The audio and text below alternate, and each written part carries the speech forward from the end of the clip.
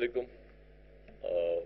As introduced by my good friend Mr. Noor, I think we have been providing the industry information about the pharmaceutical in Pakistan. Not only Pakistan, we operate throughout the world. IQVIA has been in the world for the last so many years, more than 50 years now. We operate in all over the world, which means 110 countries. And I can see this initiative that has been taken by ICAP, I think this is one of the initiatives that is due. The pharma industry is growing. There are areas of opportunities, there are areas of challenges. So in 1 hour's time, maybe I can give you a very good idea of what the industry is, try to provide the information that I can see lots of people who are already working in the pharma industry. So that's a very good sign. I would also like them to really share their ideas. And if there's anything they would like to ask, should we keep it any time during the session, the questions, or should it be in the last? Okay, we'll have 5 minutes of question time after the session, right? Okay, starting with the industry, Pakistan is one of the countries where the pharmaceutical is growing very fast. The global growth of pharmaceutical is single digit. The world market is about $1 trillion and growing at only 4-5%. The CAGR, the CAGR of the world market is hardly 3-4%. But when you will see Pakistan, we are different. And why we are different, what is making this difference, we'll talk about that. So starting with the first slide that I want you to understand. Okay, let's go to this one. This is basically the slide which shows how the market is placed today. We are a $3 billion retail market. Now this is only retail market. This $3 billion does not include the tender business, the exports. Our tender business are around 10 to 15% in addition to what I'm showing of 3 billion.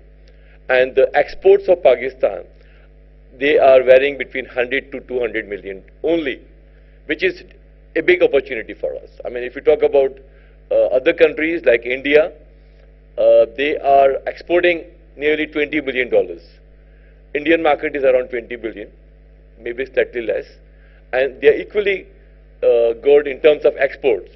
But look at our market size, being a $3 billion industry, we are only, and this is retail market again, right? We are only exporting, say, 100 to 200 million. So it's a big opportunity. And probably the government, the pharma industry, we can all join together to play this role. We had a pharma summit only last week, and there was a lot of positive discussion about how to really make a difference in this area. When we talk about the rupee market, we are a 454 billion rupee market, and the growth is 15.6%. If you ask me, there will be probably only 5-6 countries in the world which will be growing at this pace. Most of the countries, if you talk about Europe, they are all single digit. Talk about the biggest market in the world, the US, they are also single digit. In Asia Pacific, yes, there are growing economies.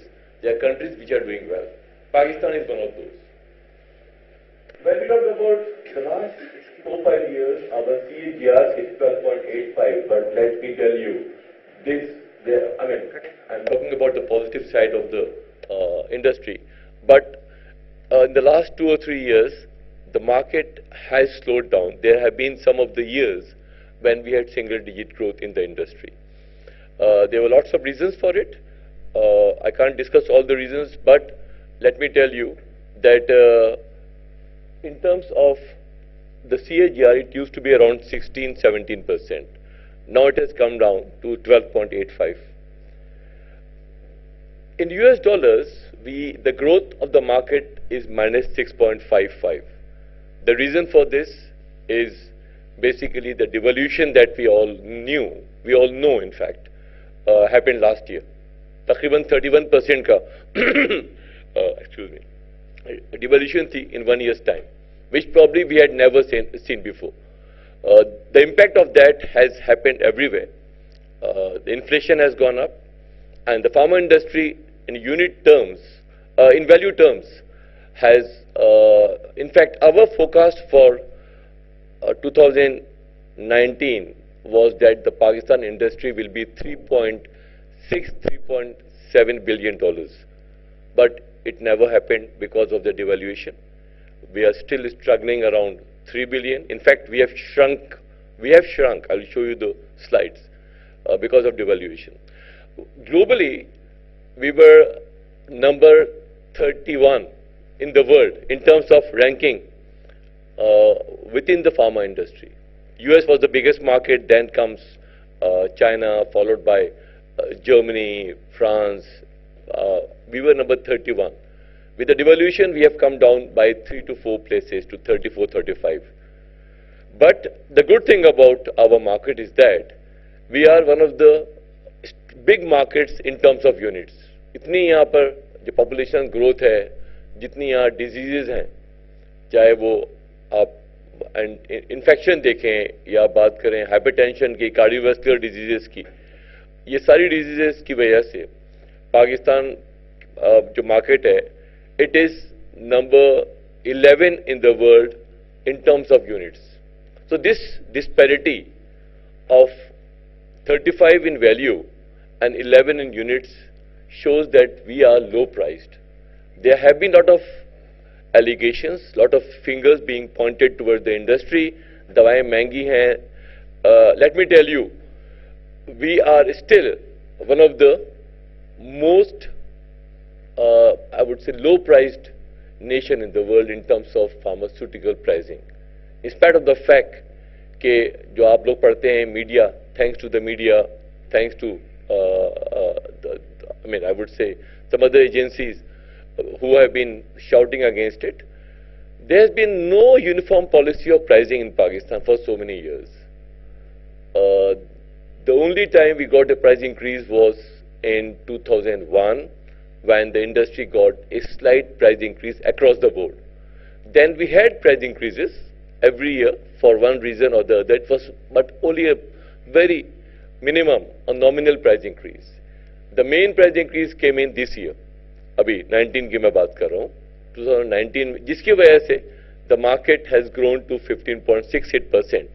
But I will show you in the next slide that the price increase does not help the market.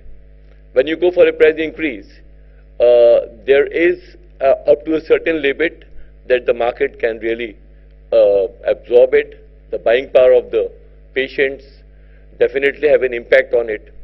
और आखिर में ये होता है कि अगर price increase ज़्यादा हो जाए तो the market does not grow.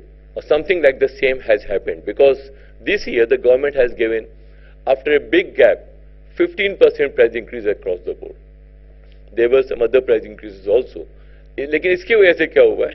Value में we look very good. In fact, we have grown one of the highest for quite a number of years.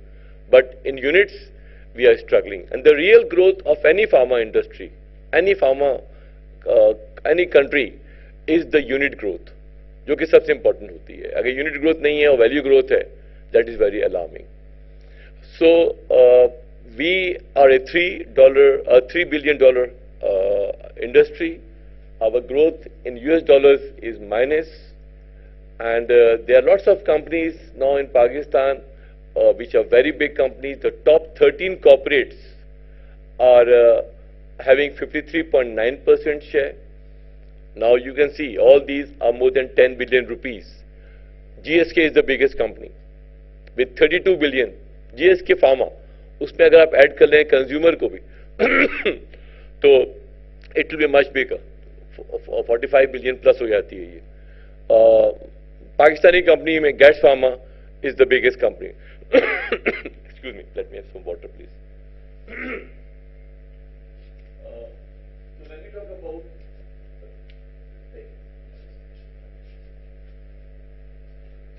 when we talk about the biggest company on the national area, Getz has been the #1 company for quite a number of years.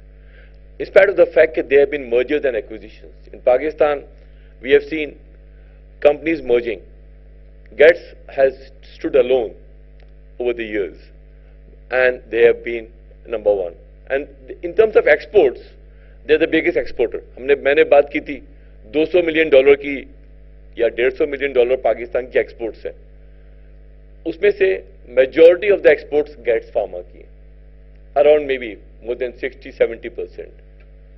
बाकी companies they are trying. There are other companies, but as I said, potentially we should export something around $3 billion. But that has not happened, and there are measures being taken by the government. We from IQVIA, because we are a global entity, we have offered the government, the pharma industry, that whatever role we can play, and we have the potential to play a role, we want this industry to really grow in the export area. But definitely that needs a lot of other changes, because our manufacturing units, they need to be at par with the international standards. Our product quality has to be of that standard. I mean, today we don't have bioequivalence. We don't have a number of, these are probably technical terms, but people who are from the pharma industry, I know they can understand that very well. So this industry has the potential. The growth is definitely very attractive for anyone who looks at it. The dollar negative growth should not discourage anyone, because this is a one-time phenomena. Next year, when the rupee remains stable or recovers, we may see a better performance. In fact, we used to see positive growth in dollar also. But only this year, the dollar growth, because of devaluation, has gone down. The top 50 corporates have 90% share. In Pakistan, the number of companies are more than 500, जो हम report कर रहे हैं. IQVIA has got an audit, which is called the retail audit, which covers all the pharma companies who are present in Pakistan. And this is at the retail level. And when I talk about the biggest company is GSK or GETS at the national level, तो हम retail market की बात कर रहे हैं. उस retail market में अगर हम देखते हैं, तो the top 50 companies हैं, they have got 90% share. And out of these 50, only I think 10 companies are multinational now. Only 10. The rest are all domestic companies. There have been mergers of multinationals. There have been multinationals leaving Pakistan. Again, because of the environment in Pakistan for multinational companies who were not provided the, I would say, the business environment they wanted to, which include patent respect, right pricing, and practices that should have been probably on the ethical side. We have seen activities in the pharma industry which have been growing the business, but for anyone who is an outsider, it may not sound activities which are very ethical. So these have been the real facts that I am talking about. I'm not pointing fingers towards anyone, but there is a room for improvement in the pharma industry. And the industry has realized, and things have improved over the years. And hopefully, in the next coming years, I think we will see more sophistication, more transparency in this industry also. The top 100 corporates, they have got 97% share. So, if it is 97% share with the top 100 corporates, and there are 600 companies, so you can see how many mushroom companies are there, जो बहुत ही minute सा share लेके बैठे हुए हैं. They are spoiling the broth. They have got products which are of quality which is questionable. They have got plants which are not at all at par with the international standards. They are practicing in such a way, their practices are a question mark. The big companies, pharma companies, nationals and multinationals, I think now they have grown to such a level that they look towards ethical ways of promoting their products. They look towards investing in their plants, investing in quality, and they have got the results. The top 50 corporates having a big share, the top 100 having 97% share. But the smaller companies, I think there is a need to cut them down. When we talk about the different segments, something I would like to tell you, in Pakistan, the biggest segment in the pharma industry is anti-infective, antibiotics. 21% of all the sales in the retail area are from antibiotics. 21, which is the highest in the world. दुनिया में कहीं भी इतनी antibiotic नहीं बिकती हैं. उसका what is the effect of that antibiotic? You will say कि because we are living in an environment जहाँ पर sepsis है, जहाँ infection है, अब कोरोना वायरस आ गया है, बहुत सारी चीजें हैं. I agree with you. लेकिन बहुत सारी चीजें ऐसी हैं practices जो कि doctors they are obliging, which is again causing what? Causing multi-drug resistance, antimicrobial resistance. This is something that has also to be considered. Antibiotic resistance is developing fast in our country. Europe वगैरह में the antibiotic का जो share है वो only 4 to 5% होता है, not more than that. Even in India and Bangladesh, the share is around 15-16%. We are 21%, and still we are getting new antibiotics being registered and being launched, which is crazy. In fact, I would say it's crazy because we are working with Aga Khan University Hospital and with the London School of Tropical Diseases to see how we can prevent antimicrobial resistance. It needs a multi-pronged approach from doctors, from pharma industry, from DRAP, from IQVIA.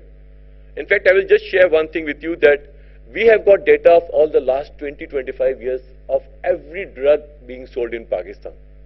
IQVIA, which includes anti-infective. When we look at the anti-infective, the way they have grown, whether it's quinolones or it is cephalosporin or penicillins, and we also look at the test of culture and sensitivity being done by Aga Khan or Chughtai Lab, anyone. In fact, we are working with Aga Khan, so we know the Aga Khan results. The trend is the same. जिस तरीके से quinolone बढ़े हैं और उनका use बढ़ा है, उसी तरीके से रेजिस्टेंस भी बढ़ा है. क्वेश्चन मार्क इसलिए कि we also have from our platform prescriptions in Pakistan, and when we look at prescriptions, बहुत सारे प्रेस्क्रिप्शन ऐसे हैं जिसमें एंटीबायोटिक की यूजेज वगैरह जो है वो क्वेश्चन मार्क हो जाती है.